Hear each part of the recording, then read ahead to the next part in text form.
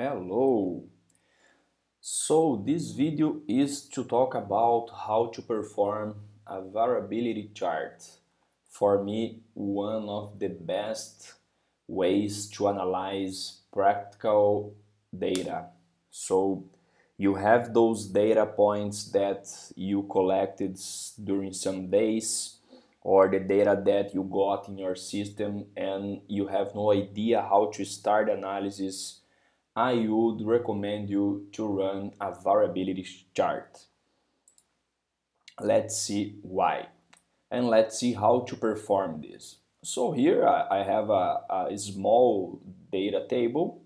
It's about 36 data points about diameter that we measured in some parts in different days, in different shifts and different machines. So one thing that is very important here before starting the analysis is to organize the data. So we have to separate, we have to to be clear here, mainly for JMP, what is our response variable, what is continuous data, and what is nominal or ordinal data. So for example here, we have this day, shift, machine, and part being nominal data. So I just changed here. You can see some details in our video about how to organize the data table. But here, this is very important, mainly if you will perform a various components analysis. Okay, let's go there. Where is the variability chart hidden, right? We have here analyze, quality and process. So this quality and process is very used, is very important for those who are dealing with the problem solving situation, because the main tools that we need to solve a problem, to analyze the data that came from the process is here.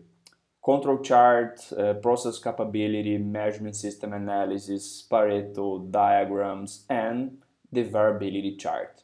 Just a few people that I know what is variability chart and why to do this. So let's do it. Variability.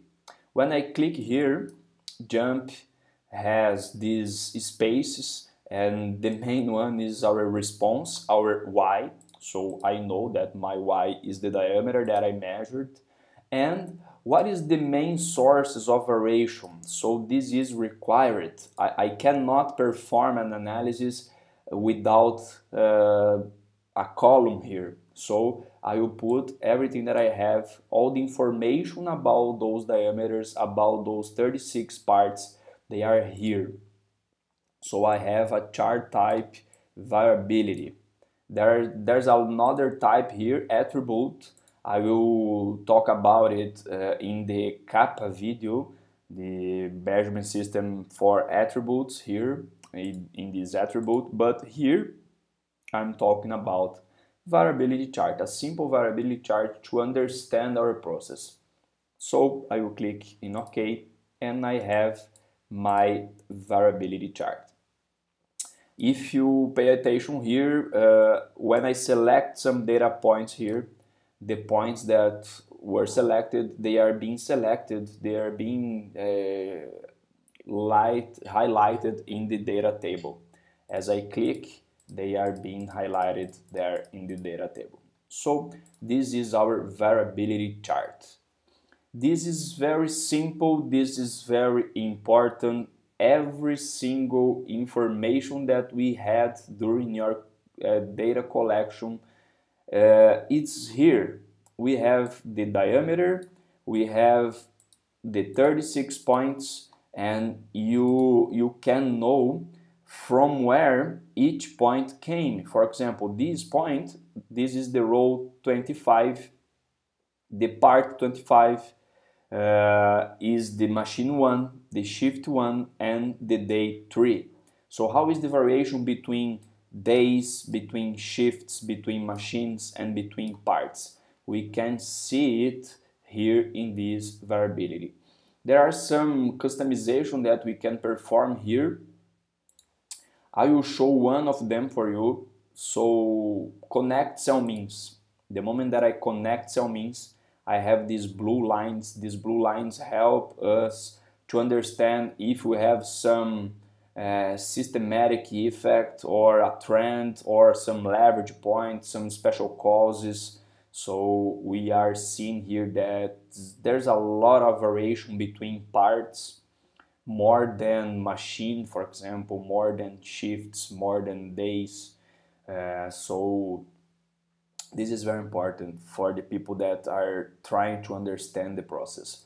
If I change here, I can change the size of the graph. So remember that to save this, I can just edit copy picture, and with the right bottom here, edit copy picture, and if I copy this picture the way it is now, I will have this, exactly this picture there. So this is how we perform the variability chart. This is very simple to understand.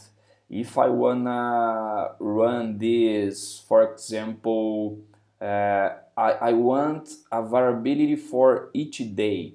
So I can just go there again, analyze quality and process variability, or I can click here on this red bottom, and sorry, here the first one, redo relaunch analysis. So I go there in the launch analysis, and I can, for example, put day here at this by option. So the moment that I put day here, I will run a variability chart about our diameter. The X are shift, machine, and part, but I will run a variability for each level that I have inside of this column called day. The moment that I click here, okay, I have 3 different variabilities. One for the day 1, day 2, and another one for the day 3. So now they are separated. We can perform some analysis here.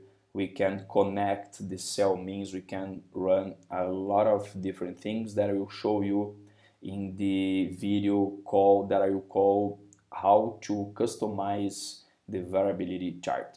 Hope you are enjoying this video and like it, and if you have any different situation, and I ask you to comment below. Thank you for watching, and see you in the next video.